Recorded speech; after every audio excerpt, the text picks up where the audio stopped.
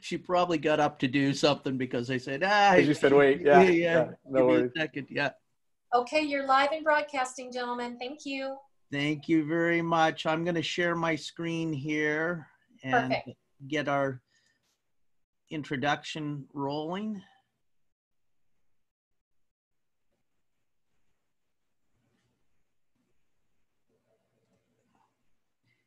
Yeah, it's misbehaving there for me. That's okay. I'll get it.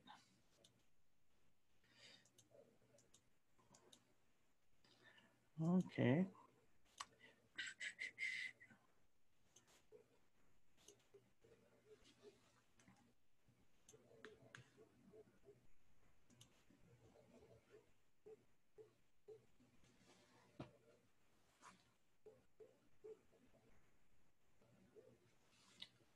All right, terrific. We opened the webinar up, a lot of keen people. We've already got over 150 that have logged in. Welcome to our third presentation of the day. This is going to be Dr. Ian Tester, and he rounds out our Card P Day. Card P is the Canadian Academy of Restorative Dentistry and Prosthodontics. And thank you for Dr. Peter Thompson, the president of Card P, for putting together these speakers and allowing us to do this and being part of the WAGD Stay Home, Stay Healthy CE series.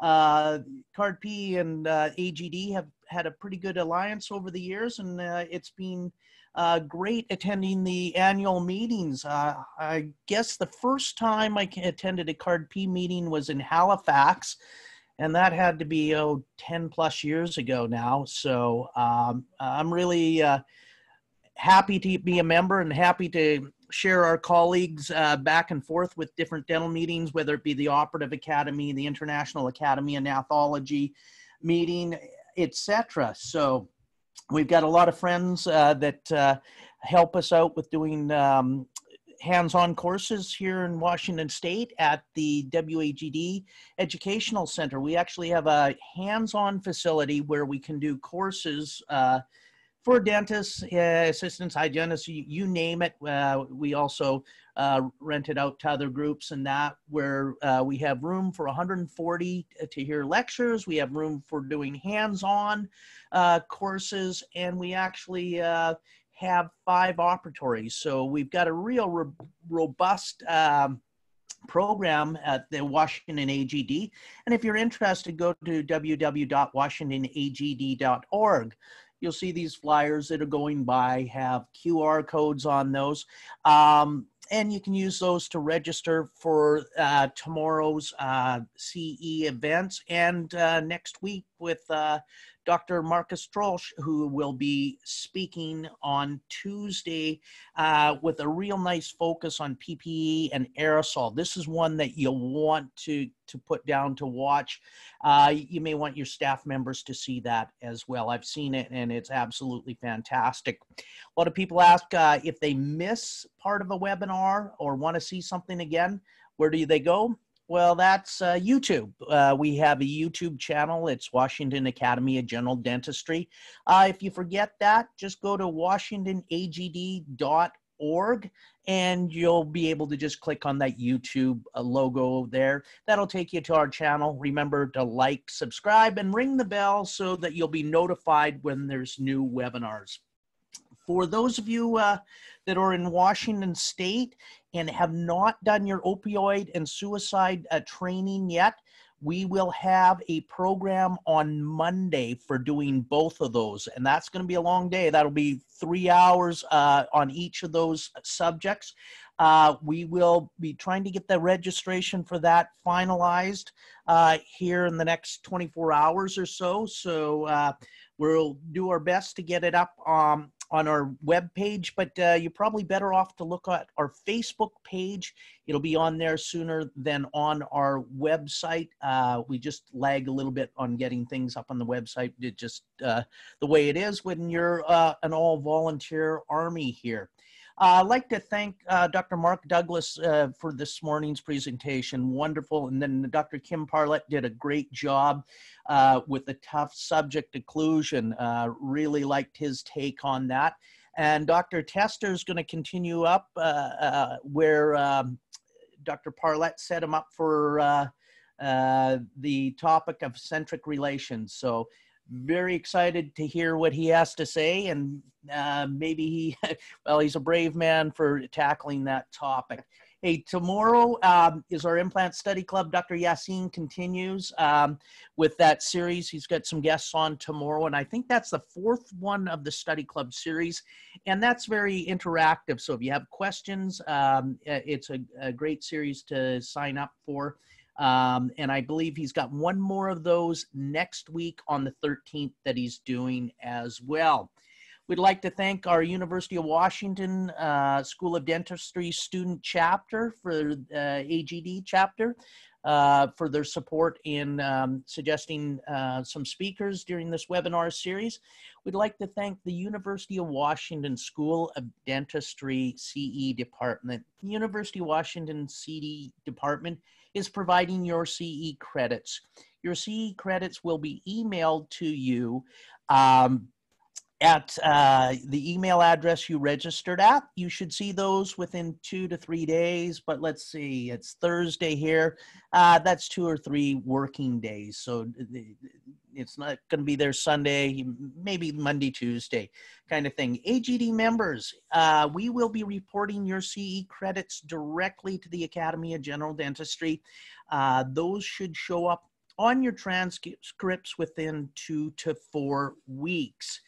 If you're not an AGD member, you might consider being an AGD member. It's been a great organization for me. It's allowed me to meet some fantastic people, and I would encourage all young dentists to take a look at it. If you graduate dental school here in June, next year, I think your first year's membership with the Academy of General Dentistry is $78, which is a pretty low bar to entry.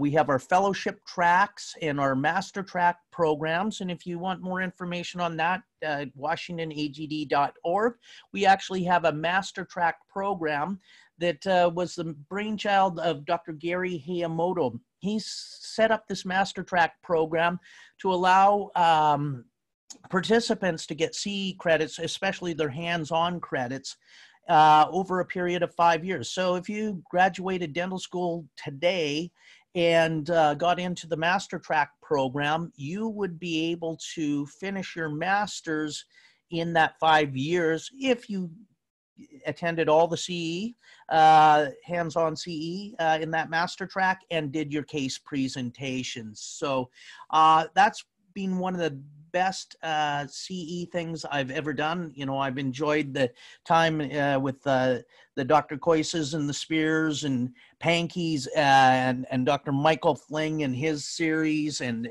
etc. But the AGD Master Track was very, very rewarding, and it's very cost effective. So take a look at that. You'll see some other courses that are coming up. We have our implant continuum that Dr. Yassin heads, and that's 12 sessions, I think it is. It's 10 or 12 sessions. I'm sorry, the flyer just went by, and each session is packed full. Yeah, it's actually 10 sessions, and it's 240 hours of implant training, and that's hands-on, and that's here in Seattle at the Washington Academy of General Dentistry, our educational center down at CTAC. We have been doing these webinars for many weeks now. It's the Washington AGD Stay Home, Stay Healthy CE series. We'd like to thank our sponsors, Comet USA, Patterson Dental, Canadian Academy of Restorative Dentistry and Prosthodontics, Pierce County Dental Society, Snohomish County Dental Society, Seattle King County Dental Society. We'd like to thank our friends from the International Academy of Nathology. Thank you, Dr. Paul Hasegawa, for putting together our speakers on Monday for IAG Day. And then Dr. Kenton Ross from Arkansas put together our Arkansas AGD Day on Tuesday. That was wonderful, great speakers there. And then today, the Card P Day was put together by Dr. Peter Thompson, myself, and some help, well, obviously from our speakers. Thanks for stepping up so quickly. We appreciate that. You'll see QR codes going by. Use those QR codes to register for the courses tomorrow, Friday, and Tuesday. We've left up some of the other flyers there just so you could see who spoke this week. There was some pretty exciting speakers, and we really appreciate them doing that. I want to remind everybody that this free CE is coming to you from the Washington Academy of General Dentistry, and we can only do this because our speakers, our presenters, our doctors, they are doing this for no honorarium, and that's tremendous. We really appreciate that. Just every single person we asked said yes. So that is wonderful. We appreciate it. University of Washington School of Dentistry CE department is handling your CE credits. If you have questions about Miss CE that on a webinar that you attended, do not. That's a big do not. Email Valerie at the Washington AGD. No, you want to contact the University of Washington School of Dentistry CE department.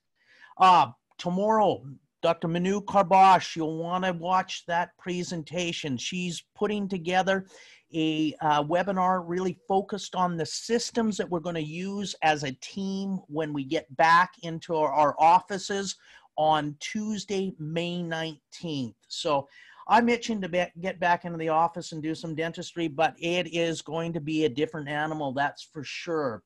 We've got some courses coming up. You'll see those on the flyers there. We have Crown Preparation 101 from analog to digital. This is a course I teach. That course is actually really designed for dental students and young dentists, young associates. The goal there is to walk participants through a crown preparation from diagnosing why the tooth broke or has decay all the way to releasing them at the end of the appointment, post-op instructions, but with a real emphasis on the verbal skills and communication with the patient. So a lot of the students think that they're going to sit down and just learn what burrs to use where. That's not what that course is about. And then we introduce them to analog concepts and how those classic analog concepts apply to digital dentistry. So that course has been moved a number of times because of COVID-19, and we're hoping to make that happen again in August. Alrighty, we're getting close to start time here. So want again welcome you to the Washington Academy of General Dentistry's Stay Home, Stay Healthy CE series. Tremendous. We've got about half our participants into the webinar right now. For those of you that are new to the Zoom format, play around. You'll see that there's some buttons there. There's some features. There's the chat feature that allows you to type in things like, hey, how's it going? And that kind of stuff. And if you have a question for our speaker, put it in the Q&A tab, okay? And if you've got a question, take a look first. If somebody else has asked a similar question, just vote that. Thanks for putting your hands up there, but we won't be using the hands up feature today. If you have any questions, type them in the Q&A feature there, please.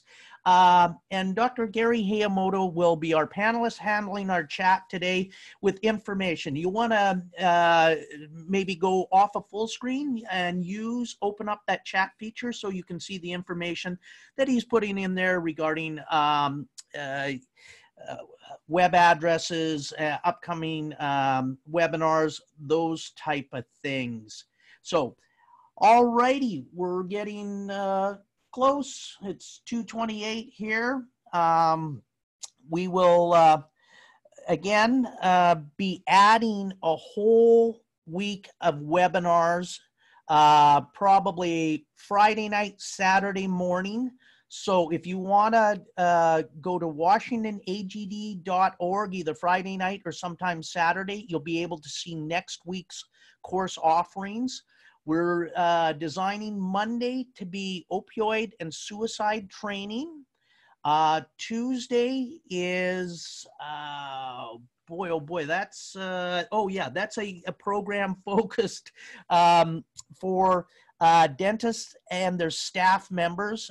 We've got Dr. Marcus Trolsch that's going to be presenting on PPE, aerosol stuff. And then we're going to do some stuff with reopening your office equipment repair, that kind of stuff. And then we've got another speaker lined up Tuesday afternoon. We're going to continue with the Braze on Wednesday, I believe, with more CPA advice on PPP loans, etc. And so we're just going to fill in with a few more webinars here and there, and we'll have basically a full week of webinars next week. So that's fantastic. Thank you to all the people that are stepping up last minute to help us out with that, because we're actually working on that as we speak. It's 2:30, and if it's 2:30, that's dental time. So I am going to, again, introduce all our sponsors before we welcome Dr. Ian Tester. Our sponsors include the University of Washington School of Dentistry CE Department, who is handling your CE credits.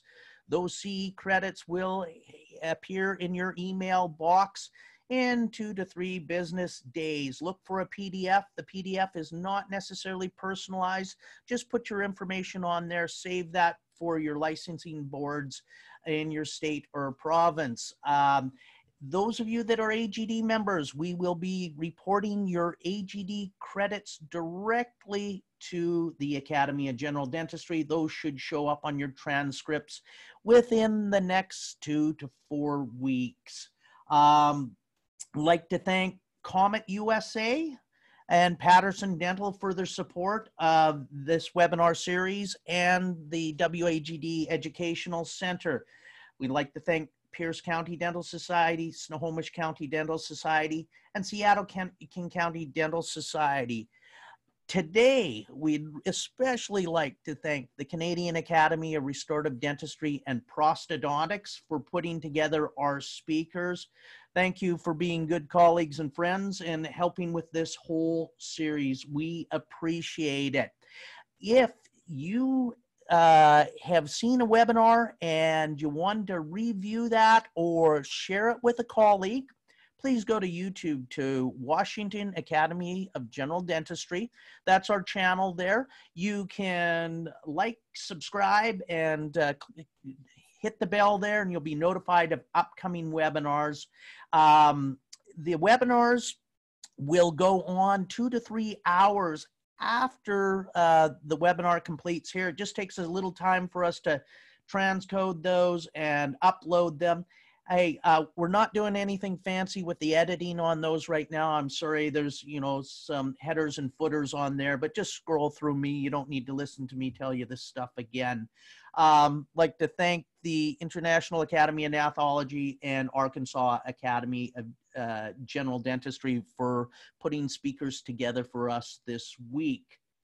Well, Dr. Tester, I think it's time for me to stop sharing my screen. I'm going to let you bring up your screen there. Thank you, Timmy. I appreciate it very much. And I'm going to give you a brief introduction here. It looks like your mom wrote up your biography here. She's pretty proud of you. That's good to see. Dr. Ian Tester graduated from the University of Toronto with a DDS degree in 1982 and received a Master's of Science in Dental Sciences degree from Donau University in Krems, Austria in 2004, with a major emphasis on the treatment of the complicated patient utilizing orthodontics, prosthetic dentistry, physical therapy, and medical intervention. Dr. Tester practices general dentistry in St. Catharines, Ontario, with a focus on multidisciplinary treatment of the complex dental patient. He is a member of many professional and educational organizations in the US and Canada, and a fellow of the International College of Dentists, Academy of Dentists International, and the American College of Dentists. He is a founding member of the International Academy of Advanced Interdisciplinary Dentistry. Dr. Tester lectures in the US and Canada on the topics of TMD, function and dysfunction, aesthetic and restorative dentistry, occlusion, and prosthetics. Welcome, Dr. Tester, and thank you very much. It is a pleasure to have you here today. Thank you very much, Timmy, for the kind introduction. And if we're ready, we'll get our screen going here. And there we go. First, I'd like to say good afternoon from Niagara-on-the-Lake in Ontario, Canada. It's a pleasure to join you on a day that celebrates continuing education, which is exactly the reason for the existence of both the Canadian Academy of Restorative Dentistry and Prosthodontics and the Washington Academy of General Dentistry. Today, we're going to walk down a road that twists and turns. As the title, Condylar Position, Centric Relation versus Reference Position, the Great Debate, would indicate, any discussion about condylar position has historically been fraught with conflicting opinions. Now, I don't embark on this journey with you without recognizing the challenge.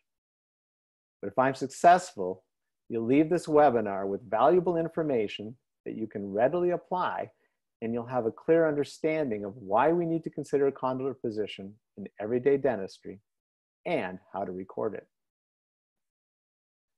The journey was originally charted by my mentor, Professor Dr. Rudolf Slavicek.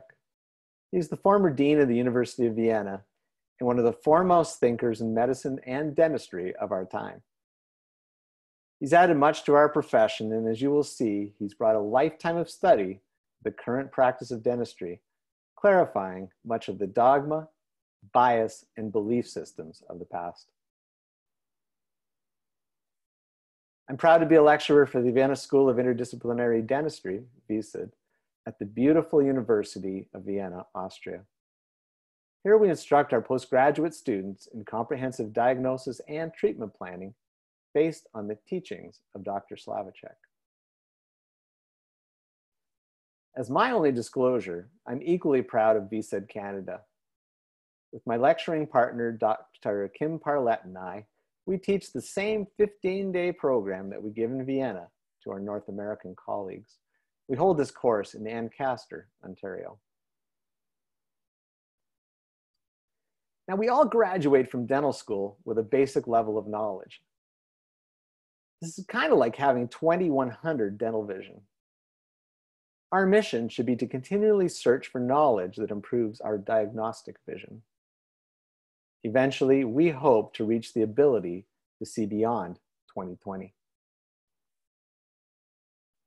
Over the past 4 decades, there's been a gradual erosion of teaching in the field of occlusal medicine in dental schools. Now, why is that? Allow me to share with you my top 10 list of reasons that occlusal medicine is not taught. Number 1, the past research is full of dogma and bias, which has led to skepticism amongst dentists. Number 2, a link to TMD was not established early on, and occlusion, the baby, was thrown out with the bathwater, meaning TMDs. Confusion. There's so many philosophies and variety of concepts that it's easier just to ignore the entire thing. The lack of teachers. The old masters have retired and or passed on, and 2 or 3 generations later, their message is being diluted or forgotten. There's the difficulty of doing research, controls and isolating variables, and having done research in this area, I quickly realized how complex our stomatognathing system is and how hard research is to do.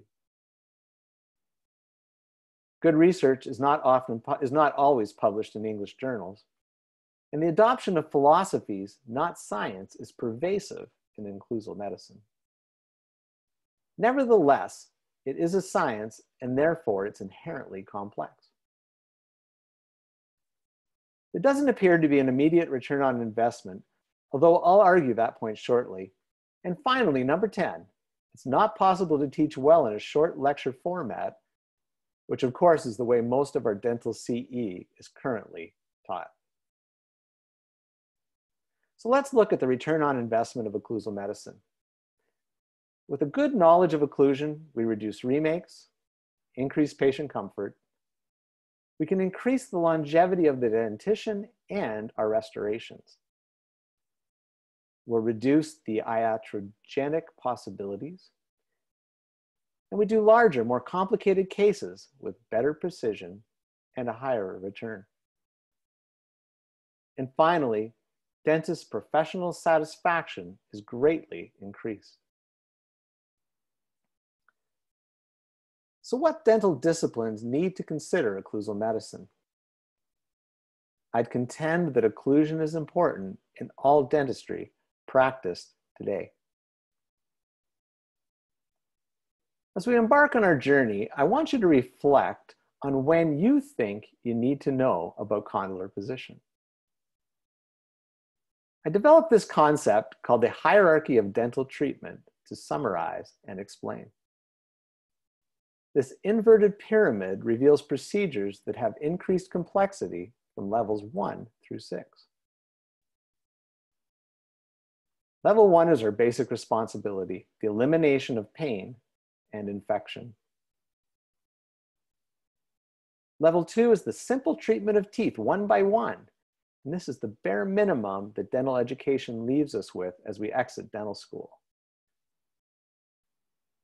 But I liken this to shopping at Walmart.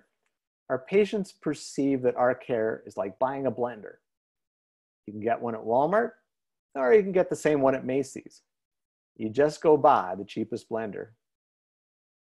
Developing a relationship with a patient is hard to do at this level, as they often base choice by price. At level 3, we begin to look at the patient's presenting conditions in a broader sense. We diagnose and treat a collection of problems as a group in their presenting maximum intercuspation. At level 4, we're starting to include more complex aesthetic dentistry and reconstruction. Level 5 introduces complex interdisciplinary treatment of a functional system, which starts with an assessment of the patient's overall function. And finally, level 6 is the most challenging area of dentistry, where we require all of our skill sets, as the patient's dysfunctional and excellent diagnostic skills are the only way to achieve success. So when is a knowledge of condylar position necessary? The reality is, it's important at all levels. Although if you aspire to do dentistry above level 2, it's essential. To repeat, understanding condylar position is critical to proper diagnosis. It's necessary to elevate your practice to the highest levels, and for all of us who practice in the 21st century, we've heard the term centric relation and possibly reference position. But what's the difference and why the debate? Let's begin.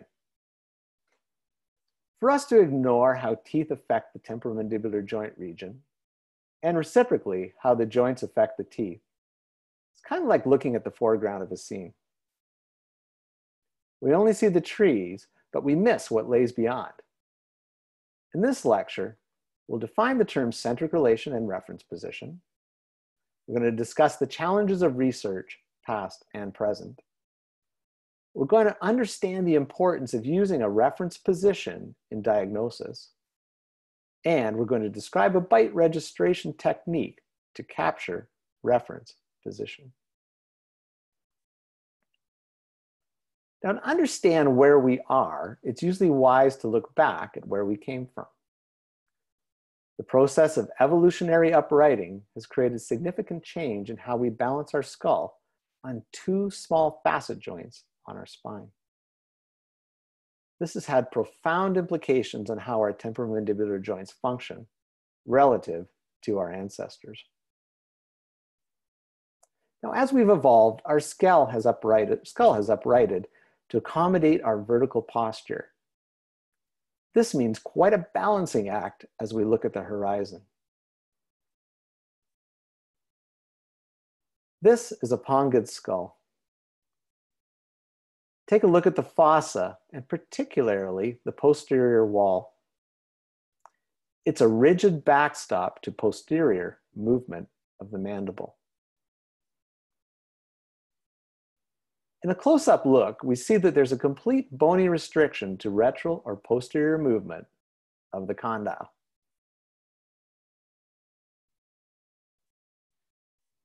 Now let's look at the human temporomandibular joint.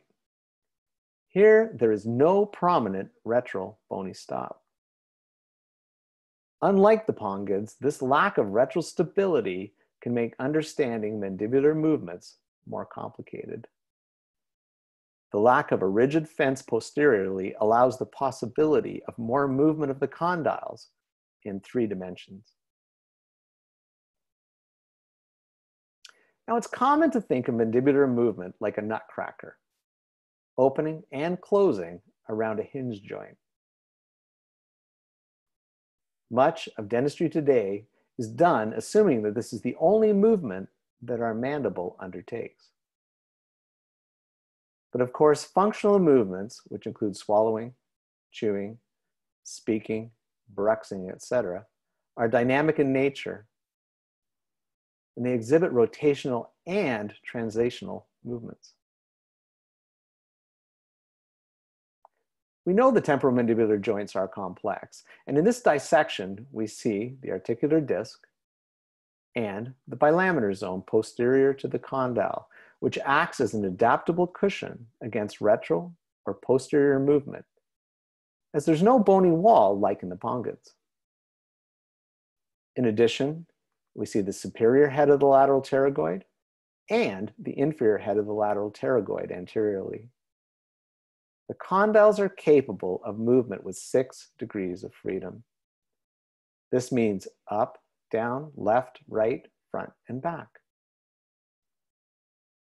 In addition to sagittal movement, which can occur when there is condylar bony change and or ligament damage, the condyle is capable of movement anteriorly, controlled by muscles. Cranially, called compression, which is again created by muscles and aggravated by tooth interferences. Inferiorly, termed distraction, again muscle or tooth interference created. And posteriorly, with bony change, deflection by the teeth, or ligament damage. So why should we study condylar position anyway? Well, all diagnosis in orthodontics, restorative dentistry, and prosthodontics must include an understanding of temporomandibular joint health. We know that functional movements begin and end from close to the same starting position. And knowing this baseline point, we can properly assess and improve function. Inherently, we know condylar position matters. We know that compression, distraction, and other pathologic changes to the joint can occur. If we don't understand how to assess these, our treatments are prone to failure. And knowledge of a position that enhances function and reduces the possibility of damage is key. Improper condylar position can and does lead to strain on the neuromuscular system and the craniomandibular system. Finally, if we're going to base our diagnosis and eventual treatment on the starting position, it must be repeatable.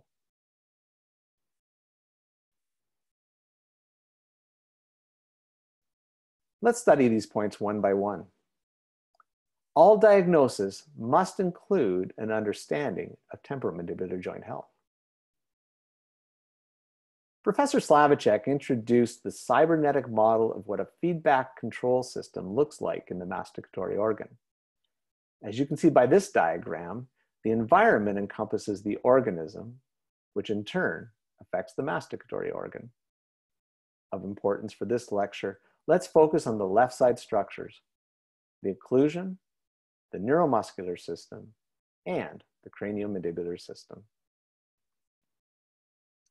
Now, you'll have noted in the cybernetic model that we define the region of the temporomandibular joints as the craniomandibular system, or the CMS. It refers to the structural unit that connects the mandible, the cranial base, and it includes the bony structures of the jaw, the extended and passive centering and protective ligaments, and the active centering musculature. The components of the craniomandibular system are the basic osseous structures, including the condylar process, the articular eminence, the temporomandibular joint, the middle ear, and the temporal bone. The ligamentary suspension of the mandible and the hyoid bone includes the sphenomandibular ligament, the stylomandibular ligament, and the stylohyoid ligament. The temporomandibular joint is comprised of the joint capsule, with the capsular and temporomandibular ligament, the articular disc, and the retrodiscal tissues. And finally, the CMS muscles include the lateral pterygoid superior head, the deep head of the masseter, and in 30% of the cases, the frontal head of the temporalis muscle. So let's look at the opening motion of the mandible dynamically.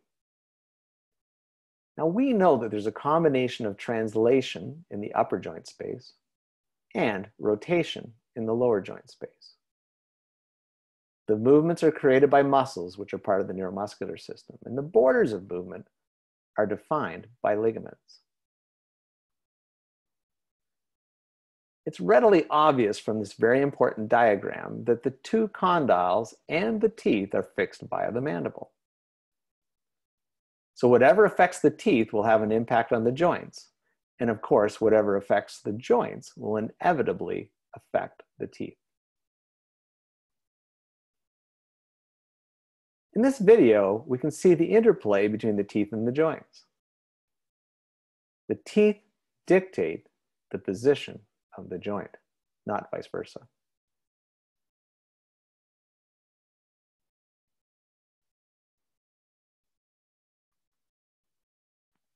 Now, let's take a close look at these selections of various occlusions.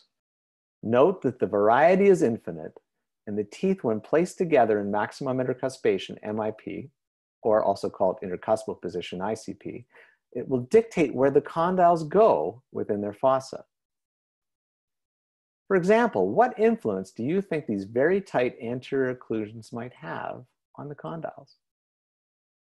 With these very retroclined upper incisors, there might be a posterior or retral positioning of the condyles over time as the inevitable wear and tear on the teeth continues. Now, this is a critical point. We know that over time, there is significant change occurring in both joints and the teeth as we age. Multiple studies document that this is actually normal. Now, our mission as dentists is to understand this in the context of planning ideal treatment for our patients. Now, we can see in this study that 64% of the 20 to 40 age group, 88% of the 41 to 60, and 92% of the over 61 crowd show condylar changes. Now, what does this mean for our patient care? As bony changes occur, the reduction in condylar bone mass will inherently cause the ligament borders to be looser, allowing more lateral and posterior movement.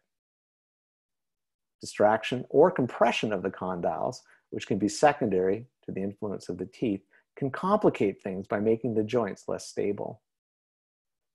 This can eventually lead to translation in both the upper and lower joint spaces, damaging the discs and potentially inflaming the bilaminar zone. Now, we see these changes in condylar shape every day in our practices. As we age, cracks, fractures, and loss of vitality on our 12-year molars are a few of the observable consequences. It's critical that we understand why these common occurrences happen, and this has to be part of our diagnosis. And again, a key component to this assessment is knowing where the condyle is and if this position is acceptable and repeatable. Because our condyles will inevitably change their shape and stability over time, it's imperative that we diagnose based on joint health first and tooth location second. It's critical that we relate our diagnostics to our patient's function, not just a static set of models. So how would you describe the journey from point A to point B? Is it easier to pick a spot along the journey and just describe to someone where we've come from and where we're going? Or would it be easier to find that exact position again? I don't think so.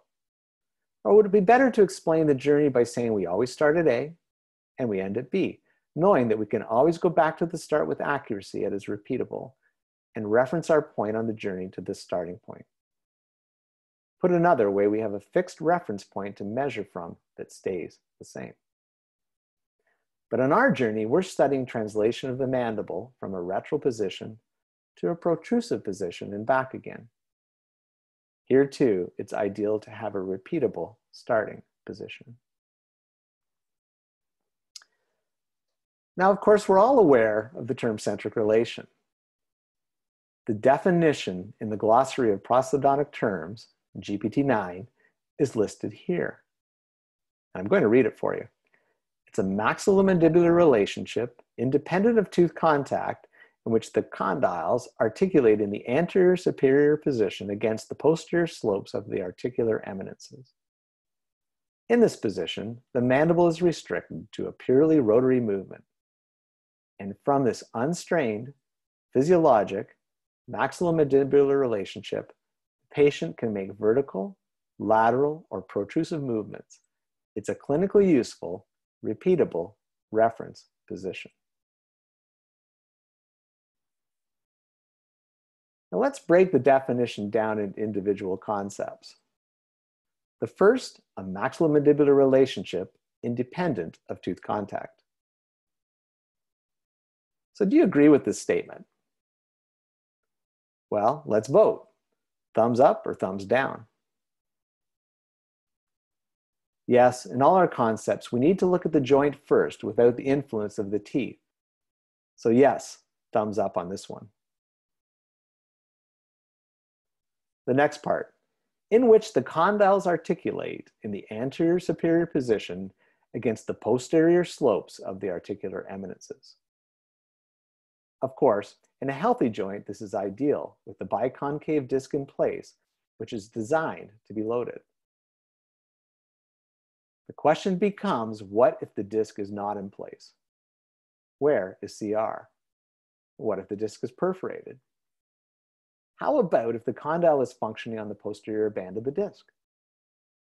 What if one joint has a degenerative condition and maybe the other joint is fine? Will this cause a shift of the mandible transversally? Of course it does. So how does this affect the statement that the condyles articulate in the anterior superior position against the posterior slope of the eminence? What's our vote? While this statement is true in health, as we've seen, there is a change with time. And how do we account for this? I vote thumbs down, as the statement is not always accurate. In this position, the mandible is restricted to a purely rotary movement. Well, this is usually the case. What if there is ligament laxity? This could be directly due to ligament tears, or indirectly due to reduction of bone mass, meaning the condyle is shrunk. The result can be retral translation in the lower joint space. So again, how do we vote? I vote thumbs down as the statement is not universal. So the next part of the GPT-9 definition is from this unstrained, physiologic, maxillomandibular relationship, the patient can make vertical, lateral, or protrusive movements. It's true that our translatory movements emanate from a position, this position. Yes, we'll give a thumbs up on this one. And it's a clinically useful, repeatable reference position. As I mentioned in our introduction, it's necessary to have a repeatable reference position for a diagnosis. But the question is CR always repeatable? As we shall see, that can depend on technique and joint health. So as it's not always universal, once again, we have to vote thumbs down.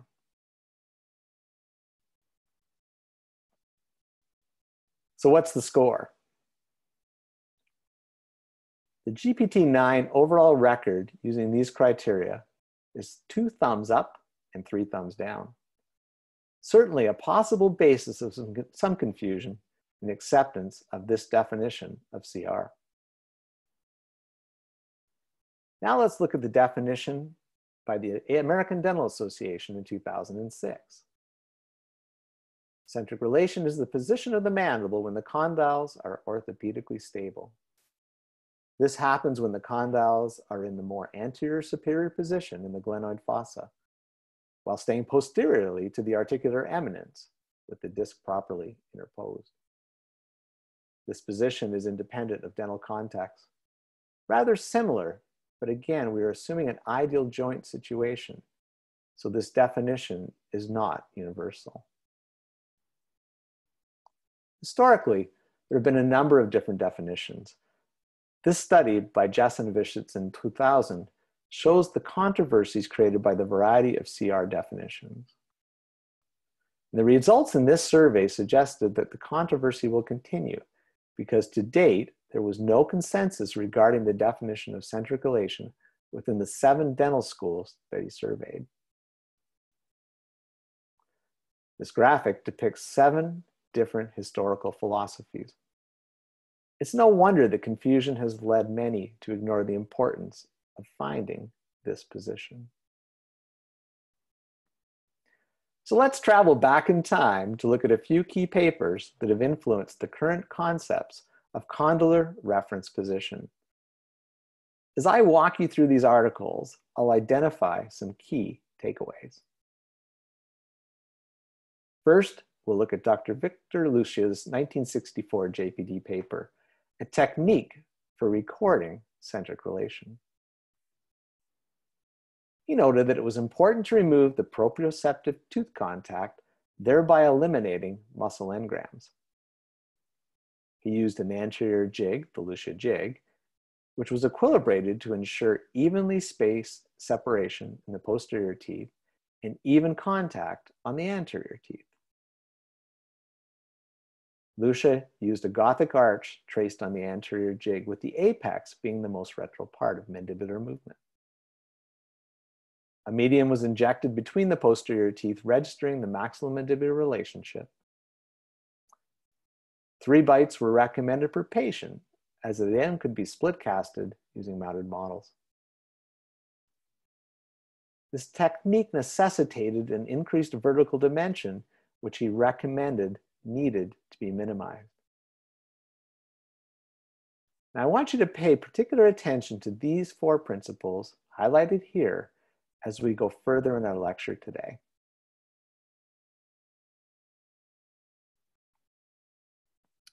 Next, we'll look at Dr. Frank Salenz's paper, The Centric Position, Replacement and Character from the JPD in 1973. No matter what record is used, it must be reproducible and consistent. The condyles must be symmetrically positioned. This references the force applied. Reproducibility is dependent on the limiting structures of the temporomandibular joint. Nature adapts slowly to the centric occlusion position, both with the neuromuscular system and the ligaments. But what about prosthetics and orthodontics? when we do these two procedures, they're not slow. 15 subjects that were class 1 with no TMDs, full dentitions, 6, and all their anteriors were studied. Again, he used Gothic arch tracings, and he noted that centric relation is a mechanical position that we can return to for referencing our position. It is not necessarily a position used naturally. The results, most repeatable position that he found was with chin point guidance from directly in front of the patient, controlling the production of the Gothic arch. Again, key in on these first 3 principles.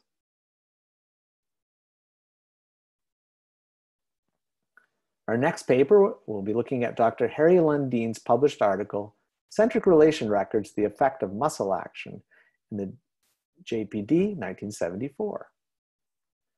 So Dr. Lundine used a Bunnergraph system, which is similar to a SAM-MPI or a gamma-CPM, to study 8 patients with no TMD symptoms and a full set of teeth. He did a hinge axis recording and a kinematic face bow, which was then used to ensure no rotational distortion and to mount the upper models. Now, he did 2 different methods to record centric relation. In the first, he used chin point guidance to ensure the mandible was in its most retral position and created an anterior stop in wax. The first registration used heavy patient muscular closure with an anterior stop on the chilled wax and did a posterior aluwax bite. In the second method, he used a light patient closure with an anterior acrylic stop and a posterior Zoe bite. Then he repeated the testing using a myomonitor and resin bites. So what were the results? In 1A, the position was determined to be the most superior condylar position from the reference hinge axis mounting. And this makes sense as there was more muscular force used. In 1B, the average position was closest to the reference hinge axis and also inferior to 1A. And finally, the myomonitor with the resin bites was not repeatable, and the average bite was below the hinge axis reference position. Finally, we're going to take a look at Dr. Peter Dawson's paper, The New Definition for Relating Occlusion to Varying Conditions of the Temporomandibular Joint, published in the JPD in 1995. Dr. Dawson noted that centric relation is the accepted term for defining condylar position of an intact, completely seated joint with properly aligned condyle disc assemblies. He noted that there was a range of deformed TM joints from partial to full disc derangements with or without reduction, which can function normally. He termed this adapted centric posture, or ACP. The 4 criteria he noted for centric relation included the disc being properly aligned on both condyles, the condyle disc assembly at the highest point possible against the posterior eminence, the medial pole of each condyle disc assembly was braced by bone, and the inferior head of the lateral pterygoid had released its contraction and was passive. Now, in adapted centric posture, the same criteria apply. If ACP cannot be determined, then we needed a new treatment position. For example, if there was pain. And the treatment position was used if you couldn't find centric relation or an adapted centric posture. As I mentioned, it was done to relieve pain and also to eventually provide condylar stabilization. Professor Slavicek recognized the lack of consensus and decided to take a fresh look at the very important concept of condylar position. Most importantly, he assimilated the salient points from these and many other papers and defined a more encompassing thought process. So let's look at this. He proposed looking at the temporomandibular joints as we look at other joints in the body. Caves and Roberts, in their landmark study, 1936, proposed the neutral zero method, which recognize that all joints have a range of motion, an area of hypermobility, and a neutral zero point, which is the starting point for function. These graphics show the original charts for the orthopedic zero position of different joints of the body.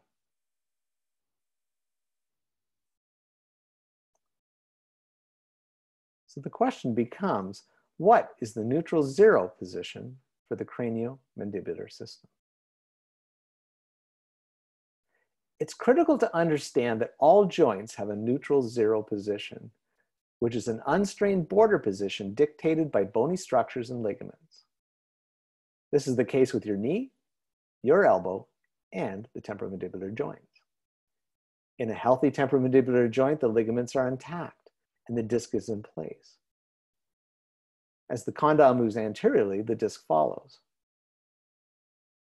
At the retral border of translation, the discocondylar ligament, which is shown in red in the upper left diagram, and originally was described by Zenker, it becomes taut, limiting further posterior movement. This position has been proven through research to be reproducible, and we use this as our zero reference position or neutral zero position for diagnosis and treatment planning. The definition of this reference position, or RP, is the unstrained retral border of mandibular translation, which is patient-derived. I'll explain this further. But let's summarize this very important point. RP is the diagnostic baseline for a zero position. The definition is, once again, the unstrained retral border of the mandible from which movements start. We use RP, or reference position, for the analysis of all of our cases, whether the joints are healthy or not. This position is independent of teeth, and our TRP, which is our treatment position, is planned from this position. So what's the difference between RP and CR? Centric relation is a point relationship of the lower jaw in the glenoid fossa. It's a manipulated position, often using leaf gauge or bimanual manipulation, and usually centric relation is the treatment position. Reference position, on the other hand, is a position of the mandible. It's non-manipulated, and we use chin point guidance to ensure the patient is purely doing rotation. Now, we can use reference position as a starting point to find a treatment position if appropriate, i.e. if we don't want to accept the reference position as our treatment position. But the key is to understand that RP, reference position, provides diagnostic information, just like range of motion, muscle palpation, and joint auscultation. It's not used by itself, but it's part of a larger diagnostic picture. Now, the question we presented was, is reference position useful to study function? In this graphic, we see dynamic function in action. As we chew on our right side, which would be the working side, we see the mandible open and drop protrusively forward rather symmetrically. The right condyle on the working side here goes back first, followed by the left condyle. When the right condyle reaches its posterior ligamentous retral border, the left condyle is only about half the way back.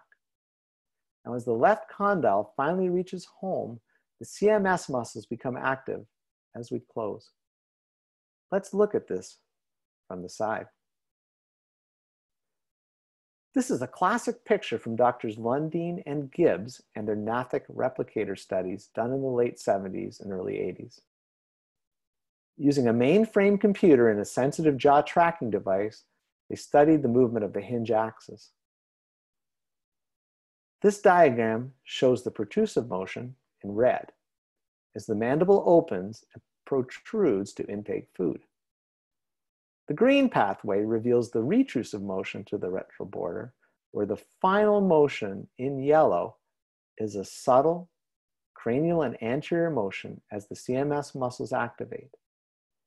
Now, yes, this is the retral pathway reached by which is the unstrained retral border defined by ligaments in a healthy joint.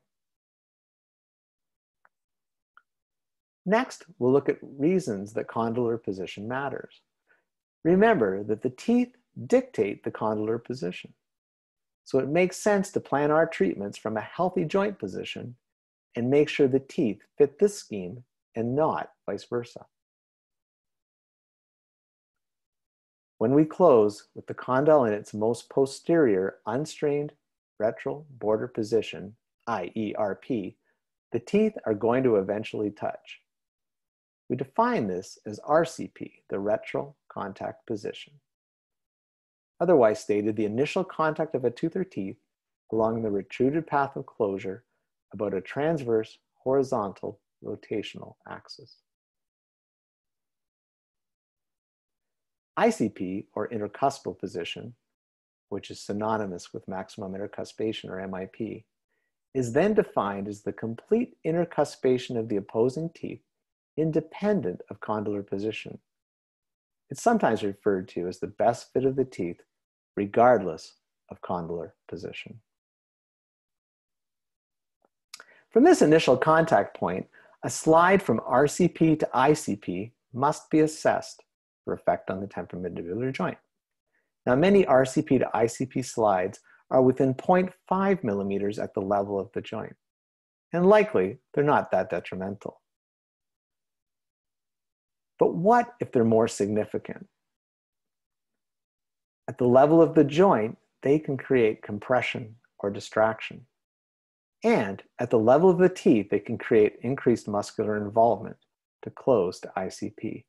This is called centric slide.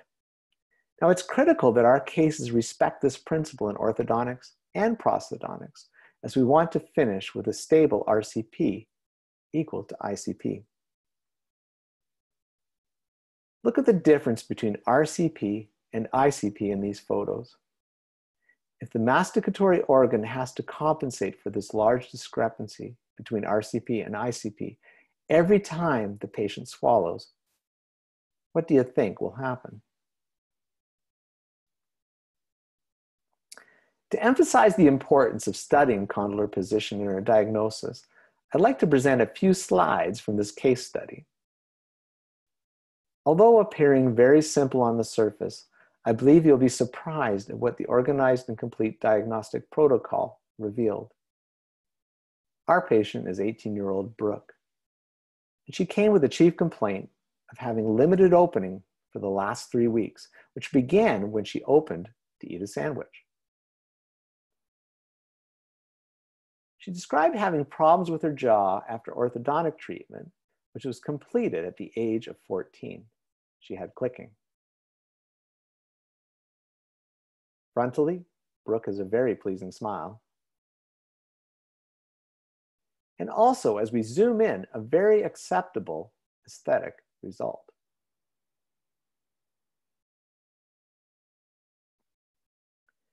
We see in these images some subtle clues of minor issues: wear on the left canines, a midline shift.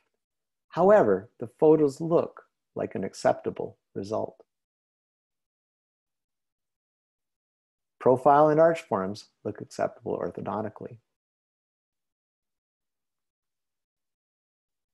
Brooke's medical history was non-contributory, and similarly, her dental history was also non-contributory, other than the aforementioned orthodontic treatment.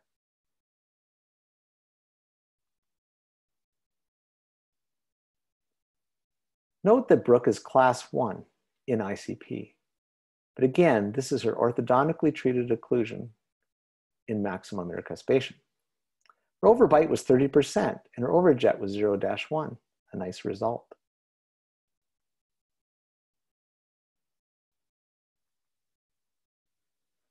The occlusal index is a method of quantifying the level of dysfunction the patient is experiencing using a series of 10 standardized questions with rankings 0 to 3 done subjectively by the patient.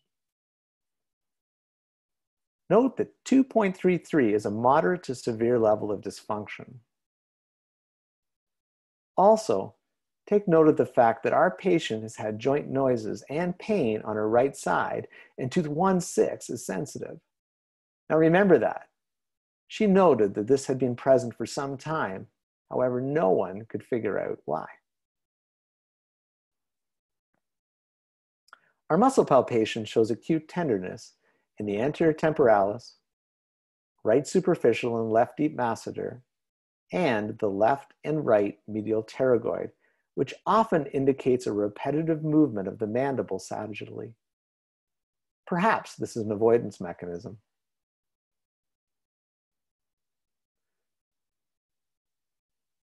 Brooks' range of motion helps tell the tale. By extending the lower midline up to the upper tooth, we can track the movements laterally. She goes 3 millimeters left and 8 millimeters right. For sure, something's up. In protrusion, we see a 6 millimeter limited movement with a deviation of 3 millimeters to the right.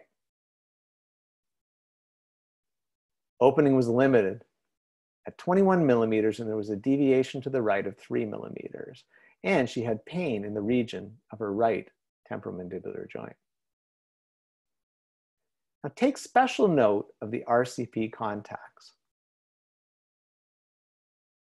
Also the lateral obtrusive or working side guidance. While the static occlusal of the models looks well formed, let's look at the models mounted in RP at RCP. After deprogramming, we see the real occlusion, which is now joint-based. Using RP as our condylar reference point explains the sensitivity in tooth 1-6. It likely also explains the muscle palpation results, and quite probably a potential etiologic factor. The orthodontics case was finished in ICP and not with a checking for RCP equal to ICP. Here's her model analysis. And note that the working side guidance and initial contact on the models. If this case was finished with ICP equal to RCP, it would have ended better.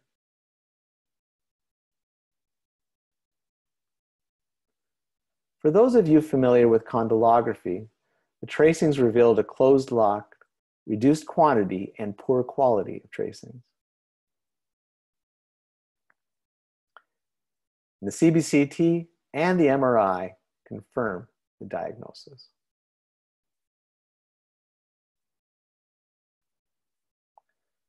So once again, in all disciplines of dentistry, it's imperative that we treat our cases with a joint-based diagnosis. If we just focus on the teeth, we risk missing significant information.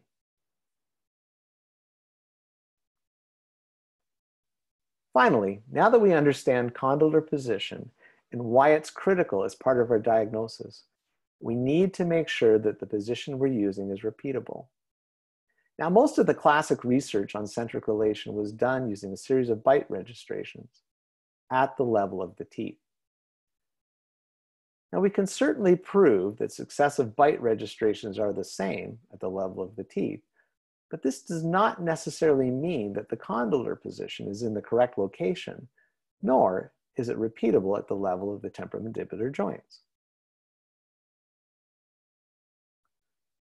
So I'd like to share with you an important part of my own personal educational journey. My master's thesis in 2004 set out to prove that the leaf gauge could provide a repeatable centric relation position when measured at the level of the joint. This was accomplished using electronic condylography, which again is a system validated by numerous studies in sensitivity and specificity. By investigating the effect at the joint level, it was possible to study both condylar position and repeatability of successive RP bite registrations. In these photos, we see the leaf gauge as well as the electronic condylograph in place. The condylar position is recorded at the level of the joint by the computer which allows us to assess the condyle in 6 degrees of freedom while studying multiple bite registrations and the repeatability. Once again, what is condylography? It's a non-invasive recording of the movements of the temporomandibular joints in 3 dimensions dynamically. We find it necessary for extensive diagnosis of function and dysfunction. The system is developed into a sophisticated electronic computerized recorder backed by comprehensive and excellent research. Another advantage of the condylography is that it allows us to do a true kinematic at the true hinge axis face bow recording, which is critical when our treatment changes vertical dimension as it keeps the true rotational center. Here we see a graphic of the tracings that condylography produces. To explain simply what you're seeing, it's a protrusion path of the condyle from RP to maximum protrusion and back again. So back to the study. There were 32 patients in the study, each with healthy temporomandibular joints. I had a strict protocol for what constituted health, and this was adhered to. The subjects were divided into groups of 8 by skeletal type using cephalometrics. There were 4 groups: Class 1, Class 2 Division 1 and 2, and Class 3. This was totaling 32 patients. The data was then re-stratified into 3 groups by skull type: mesofacial, dolichofacial, and brachyfacial. And finally, the data was also once again re-stratified by sagittal condylar inclination, which is the same thing as horizontal condylar inclination. The repeatability of finding the reference position was studied for all of these parameters to see if they affected the results. For each patient, a stable ICP position was confirmed using condylography, and this was used as a repeatable baseline to measure from. Now, this doesn't mean the ICP position was a correct position. It was just a repeatable point in space to give us a fixed reference point for measurement. The change in condylar position at the level of the hinge axis after leaf gauging, as per Dr. Eugene Williamson, was measured with electronic condylography. The recorded movement of the hinge axis was measured using an XYZ Cartesian coordinate system called the axis orbital system, and each measurement was done 3 times per patient. So a series of scatter plots were created, and these were statistically analyzed as to repeatability. Ideally, the plots would show consistent overlapped reference positions for each patient. And the results were the condylar position at the level of the joint, as determined by leaf gauge position, was highly variable. It certainly didn't coincide with the ICP position, and we found that the leaf gauge could alter the dental classification by up to a half a class. My conclusion was the use of the leaf gauge was not repeatable at the level of the joint. But I also did side studies involving chin point guidance, as per Dr. Slavicek, and bimanual manipulation, as per Dr. Dawson. My colleague, Dr. Jean-Guy Violette from New Brunswick, did the same protocol with neuromuscular techniques. The bottom line was that every time we touch a patient, we affect repeatability. The patient responds potentially with a counterreaction to our application of pressure. We found that the least invasive technique was chin point guidance, meaning it was the most repeatable. Now, if you think back to our research, we saw with Lucia and Silenza, they utilized chin point pressure in a light way and a Gothic arch at minimal vertical opening. Lundin determined a light patient closure force would provide the ideal position. We use chin point guidance in a relaxed patient by gently controlling the closant movement of the mandible when it's in its retro border position with as little opening as possible, and we have the patient undergo a controlled closing rotation. This was the most repeatable technique, and also this position corresponds to our previous definition of reference position. So what are the recording principles for chin point guidance? They include initially deprogramming the muscles if required, using only gentle chin point control to ensure rotation at the unstrained retral border. And we use a registration material of low vertical dimension, providing minimum resistance during the closing.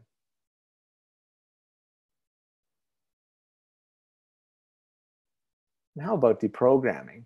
The patient should be at rest and upright. We have them undergo several protrusion-retrusion or opening and closing movements. This stretches the muscles and fills the joint chamber with synovial fluid. Essentially, it's lubrication. We deprogram for a minimum of 4 to 6 minutes, separating the dental arches with an anterior flat plane, a central bearing pin, or gently closing on cotton rolls placed in the region of the 6-year molars.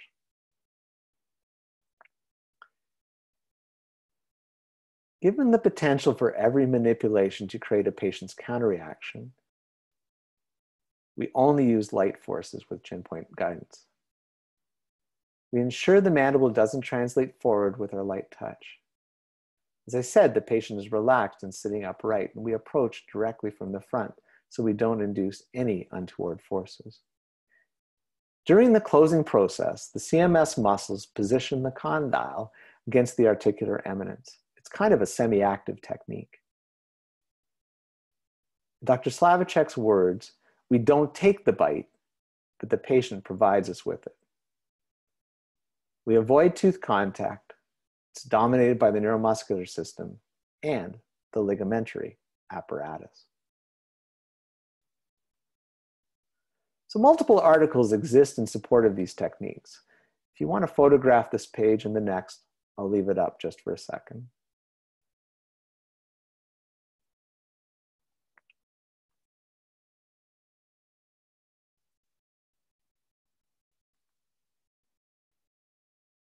Recall our discussion of condylography. It does allow us to study the effect of our RP bites at the level of the joint in real time. The question you're going to have is, what do we use to do the bite registration? Initially, we'll look at one technique in depth using Beauty Pink extra hard base plate wax with AluWax. I'll also reference 3 other excellent techniques: the PrimoBite base plate with the PrimoBite detail paste, an anterior resin bite stop with lateral Beauty Pink wax strips, keeping a minimum vertical opening, and a central bearing pin without the arrowhead tracing. We use split casting to ensure repeatability of our registrations, and we do at least 3. We can also check repeatability when doing electronic condylography in real time at the level of the joints. Like Lucia, we do the 3 bites and check with the split cast at the level of the teeth. So let's look at the step-by-step preparation. Once again, we use Beauty Pink extra hard wax, double fold it, warming it in a water bath at 54 degrees centigrade. The wax is pressed firmly on the upper cast to have the imprints of the buccal cusps recorded. Now, if the wisdom teeth are present, the wax plate doesn't exceed past half the occlusal surface, as it would interfere. And for the stability of the lower model during later mounting, we try to get as many teeth as possible recorded in the plate. This can also be done directly in the mouth. The imprints of the cusps and the incisal edges of the upper teeth should be well seen at a depth of about 1 millimeter.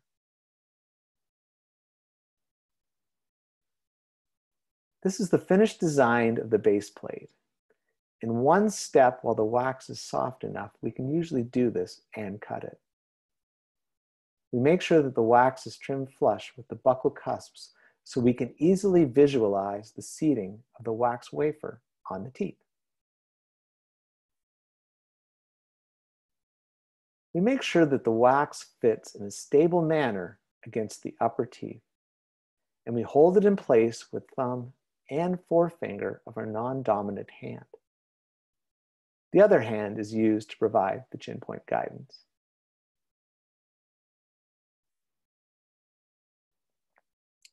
Once in the mouth, we use a perio probe to mark prematurities on the wax. The plate is then removed, and these areas that we marked are trimmed until we get even, simultaneous contact in 4 separated areas, ideally around the region of the cuspids and the posterior molars.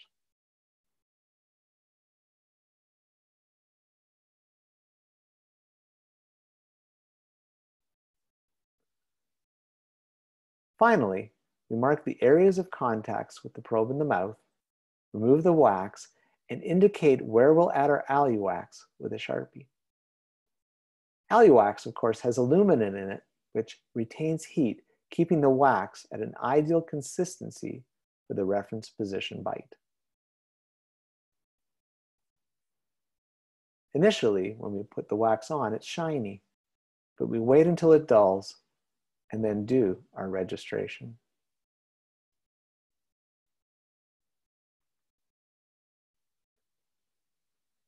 Once completed, we recheck the bite in the mouth afterwards. There should be absolutely no transversal or anterior-posterior deviations when we retry.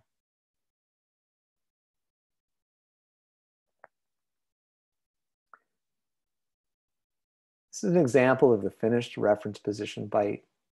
When it's well done, we have only cusp tips in the AluWax, and they're well distributed spatially and not deeper than 0.5 millimeters. This is enough stability for the lower model to be properly mounted, and we can easily visualize seating of the cast in the wax.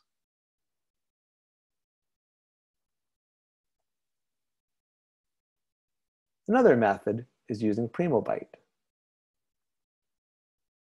We use this with the PrimoBite detail paste in the same manner, although there's typically a small flat anterior landing area at the front of the PrimoBite paste plate.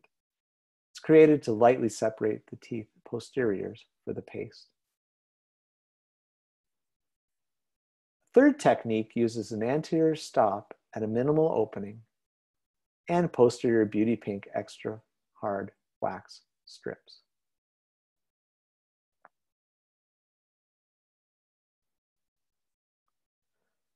Light curing plastics as a base and composite or AluWax as a detail paste also can be utilized.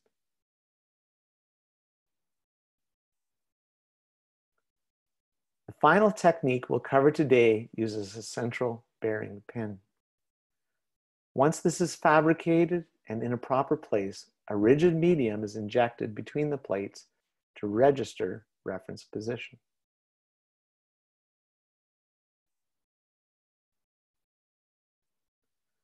Now, Dr. Elad Yuri, one of our co-instructors at the VSED, studied the repeatability of reference position registrations for his master's thesis. Elad used a 3D digitizer to measure 3 coordinates of the same lower model mounted to the same upper model 100 times. 1 registration in ICP and 3 registration techniques for a grand total of 33 times. He used the 3 techniques, PrimoBite, Gothic Arch, and our wax bite. In the summary, he found that the reference position bite, done this way, is highly reproducible.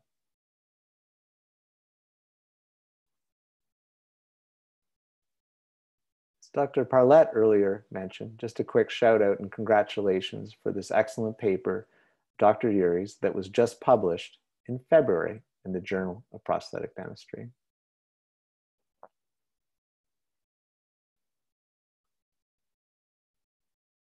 The conclusion would be that reference position with chin point guidance is reproducible, and technique is the key.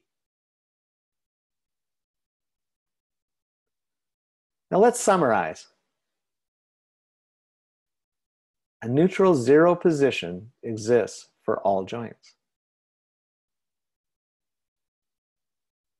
Reference position is the unstrained retral border dictated by the discocondylar ligament. RCP to ICP slides can induce compression or distraction, thereafter creating dysfunction. The RP position is independent of teeth, and our TRP, or treatment position, is planned from this position based on the myriad of other diagnostic techniques that we use in combination with using and finding reference position.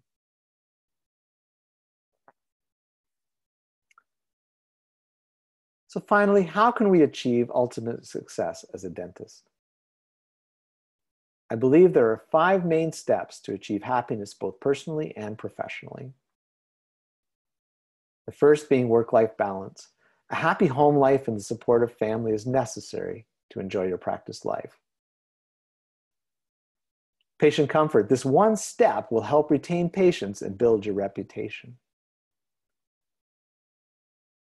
Team support. This goes both ways, and a happy team that buys into the importance of what you're doing, combined with your personal integrity, will ensure that your practice grows in all aspects. The development of our clinical skills is ultimately why we all are here today, and it is what will sustain us as we go through our careers. Knowing the importance of occlusal medicine will allow us to speak from a position of confidence with our patients. And once our patients understand that we have their best interest at heart, we can achieve the dream of most practicing dentists, providing excellent care and a happy environment on people that we care about. Understanding condylar position is absolutely critical to these principles. I want to thank you for joining us today, and a heartfelt thank you to Cardup and the Washington Academy of General Dentistry, of course to Valerie and to Timmy Hess, my friend, for this kind invitation. I wish you good health and happiness. Well, thank you very much. Really enjoyed that. Nice slides. Really, really nice. Thanks, Deb. We've got some questions, and I know we'll get more questions. So if you haven't looked in the Q&A section, take a look in there. If you have a question, feel free to put it in, and we'll just tackle some of these. So is it currently possible to purchase Dr. Slavik's book? To my knowledge, yes, it is. The best way to find it would be to go online, check out VIESID, VIESID.com in Vienna, and there that will actually bring you to Gamma, and Gamma is actually the company that provides the materials and the books and also a lot of the equipment that we use. So be Gamma Dental in Austria, but you can probably access that through vsid.com. Thank you. Can you comment on second molar crown preparations with inadequate interarch space following crown reduction, occlusal reduction? Meaning something that we tend to have to deal with every day. Yes. I think, yeah. And to harken back to where I was talking about the changes as our condyles adapt and wear over time. And that's, I believe, why we see that interarch distance change so much. There's a lot of studies that show after the age of 35 to 40, it's absolutely normal to have that happen. So what's happening is the condyle is flattening, the condyle is seating more just because there's less bone mass, and the pressure just biomechanically goes directly to those sevens, shortening them up. Now the question is, how do you prepare that? And I think it's a complicated question in some cases and simple in others. Like you, Tim, I mean, I'm an absolute gold fan, and I don't think I've done anything but gold on sevens in maybe the last 5 years. In saying that, there's preparation techniques, which you're more qualified than myself to talk about, but that will allow us to gain retention on those short teeth. And I think it's the only viable and intelligent material to use in those situations. I have a huge challenge in my mind with using zirconia in these areas. And the reason I'm going to say that is, number one, the challenge of actually getting it to bond. But number two, using the hardest substance that we dentally have in a position where we need something that's going to have to wear along with the rest of the dentition, I'm not sure zirconia is a good option for that situation. Yeah, we'll have to see. Along the lines of preparation, for those of you that didn't catch one of our early webinars, Dr. Lane Ochi, go to our YouTube channel, watch his presentation. It just absolutely excellent, and about creating secondary retention features and short crown preparations. Okay, here's a question. When I was taught deprogramming, cotton rolls were placed between the incisors. Why do you recommend placing them on the molars? The idea with the cotton rolls is just to keep the teeth apart, to remove the muscle engrams that are built in by having the slide from RCP to ICP. I don't like having the patient just open with no support in the posterior. And frankly, probably more than half my patients are so dysfunctional. That alone could be a bit of a challenge. So I like to do it back around the 6-year molars.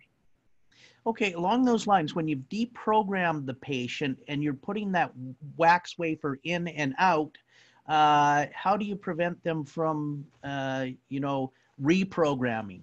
It's a great question. And I actually ask them to open.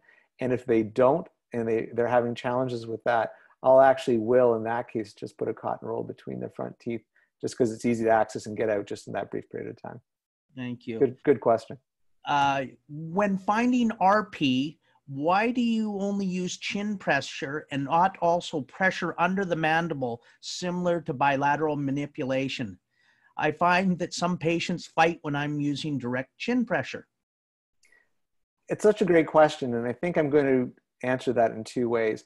The pressure that we're using on the chin is not pressure. It's actually just a guiding, very light force. If you visually were to blow up one of your gloves in the office like a balloon, and you went to put the amount of pressure I use, it barely indents the glove.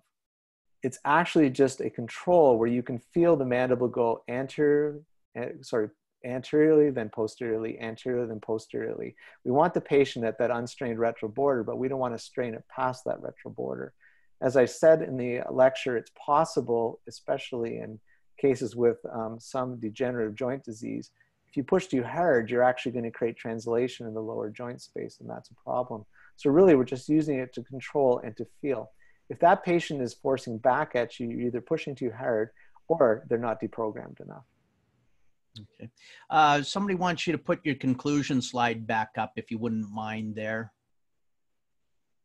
I will do my best. Yes. All righty. Bear with me 1 sec here. Yeah.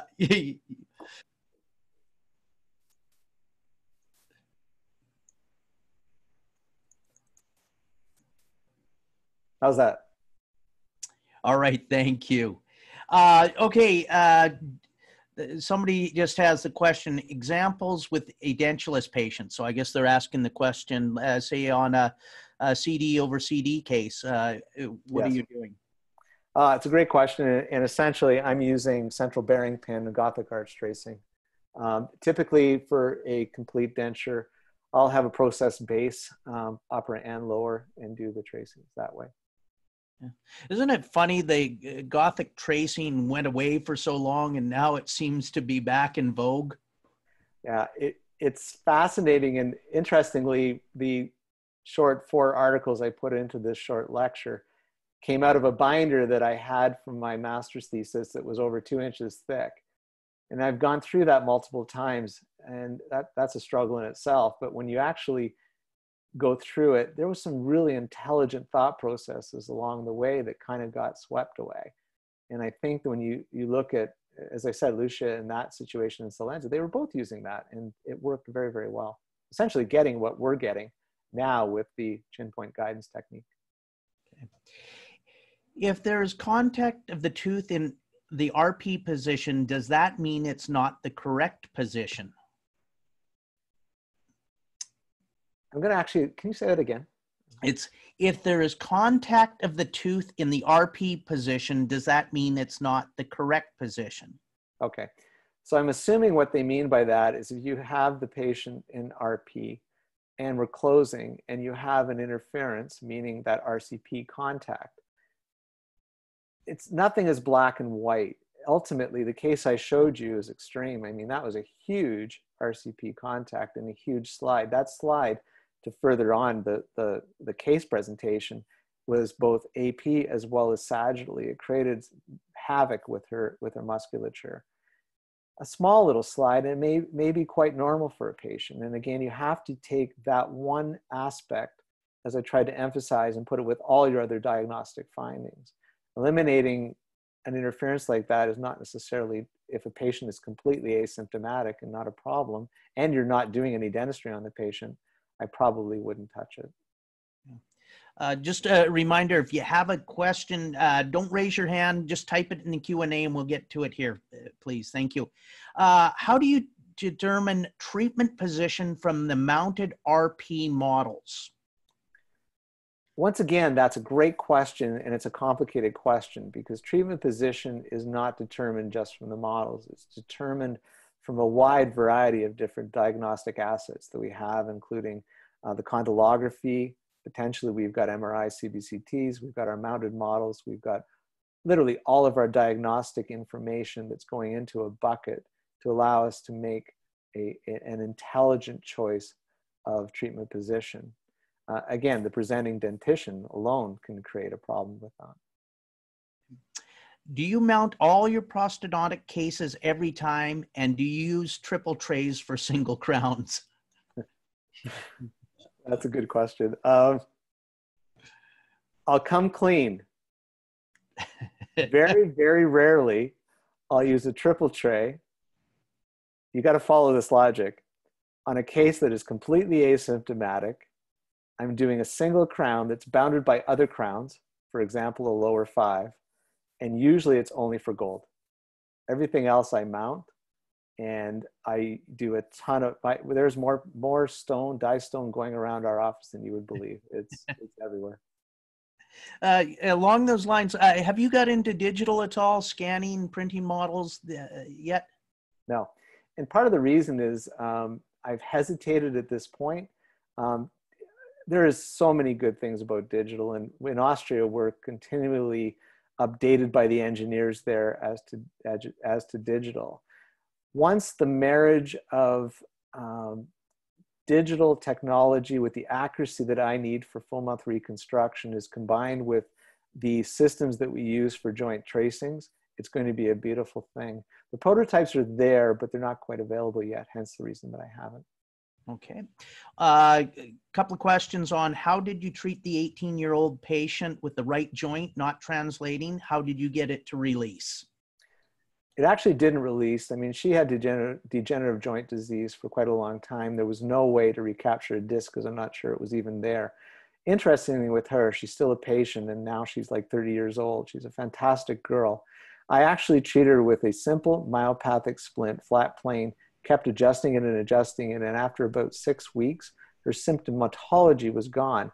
And then I equilibrated her. Now you got to remember that I equilibrated her in a position where I had to be very, very careful because she did have degenerative joint disease. So it was a step-by-step process. Okay. Somebody wants to sell you a complete Stewart articulator. Do you need one?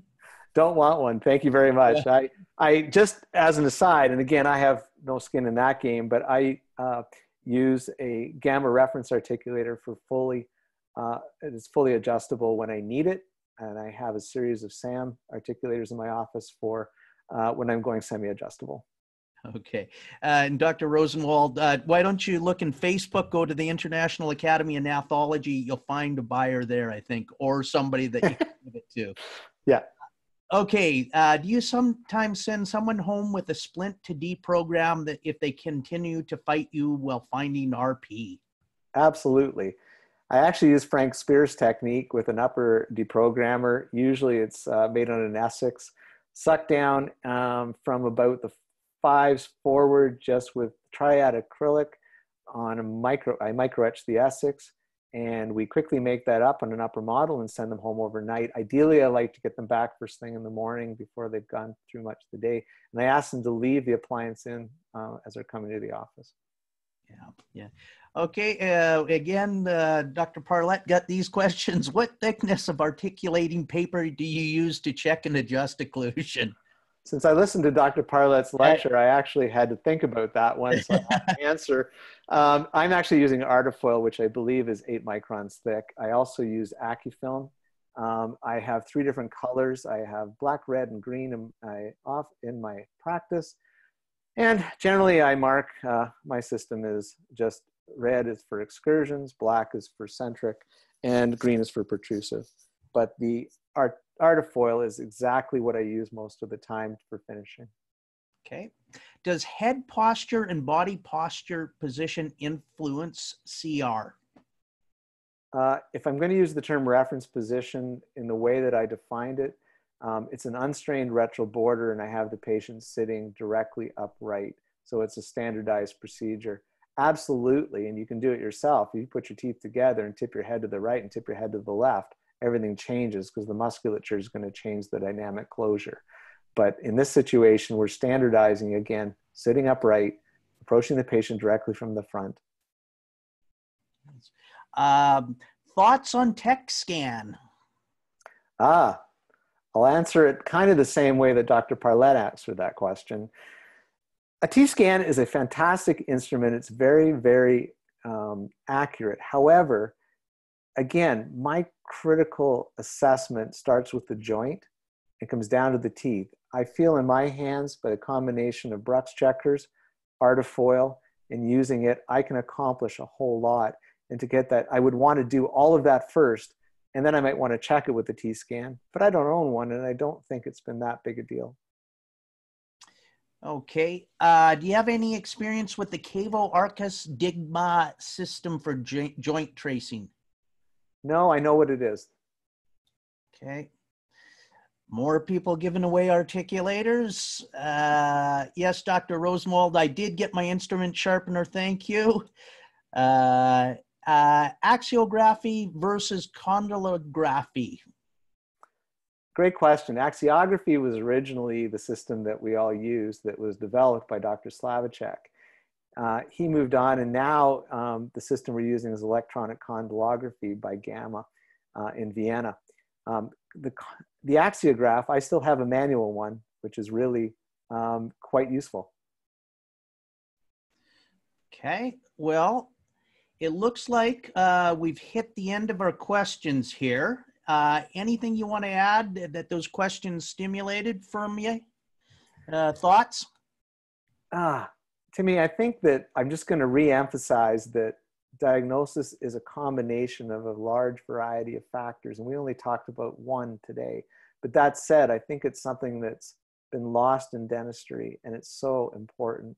And if anything comes out of this lecture is just the emphasis for all of us in our daily practices. Okay. This just came to mind. What are your thoughts about how dental schools have de-emphasized occlusion? Like I started with my top 10 reasons that they've stopped, I think it's appalling. I mean, I've been in practice long enough to have messed enough things up and to made enough mistakes that I cannot begin to believe that there is no education in that. And when we're all retired in a few years and the TMDs that come home to roost occur, I wish everybody well, because there's going to be a lot. Yeah. Well, thank you, Dr. Tester. And I want to thank all our speakers today from the Canadian Academy of Restorative Dentistry and Prosthodontics. This was Card P day today. I wore my tie. So nice job, Tim. Thank you, Dr. Mark Douglas. Thank you, Kim Parlett, as well. Thank you all for joining us on this webinar. For those of you that were a little late onto the webinar, your CE credits will be coming to you from the University of Washington School of Dentistry CE department. Look for those CE credits in 2 to 3 days, business days. They'll be coming as a PDF. It's non-personalized. Just put your name on there. Save that for your records. AGD members will report your CE credits directly to the AGD, and those will show up in your transcripts in 2 to 4 weeks. We'd like to thank all our sponsors for the Washington Academy of General Dentistry Stay Home, Stay Healthy CE series. This includes Comet USA, Patterson Dental, Canadian Academy of Restorative Dentistry and Prosthodontics, Pierce County Dental Society, Snohomish County Dental Society, and Seattle King County Dental Society. I'm Dr. Tim Hess. Thank you for joining us. I'd like to thank our other panelists, Dr. Gary Hayamoto, for monitoring the chat features. I'd like to thank our Executive Director, Valerie Bartoli, who's been putting in long hours to bring these webinars to you. As I said before, if you missed a webinar, these will be available on YouTube. We're going to keep them up there for a couple of weeks. And then after that, hopefully we'll be able to move them to an on-demand CE library where people can watch and get CE credit. Reminder, tomorrow, please join us for Dr. Manu Karbash. She is going to be going over systems to implement in your dental office on May 19th when we get back to work, and to bring the team into alignment. So she's got some great materials there. Don't forget that Dr. Marcus Strosch is going to be speaking next Tuesday at 10 a.m. He has great information on PPE, aerosols, and it's just a very, very nice presentation. I guess that's it. I just think I'll say thank you to Dr. Peter Thompson, the president of Card P. We appreciate it. Thanks to all our friends in the Great White North there. And with that, that's it for today. Thank you. Thank you, Dr. Tester. Thank you very much, Tim. Thank you, Dr. Tester. Dr. Hayamoto, good job today. You know what, you, Tim? I just wish some people would learn to read. Oh, hold on, We're still on. Recording. Uh-oh, whoopsie.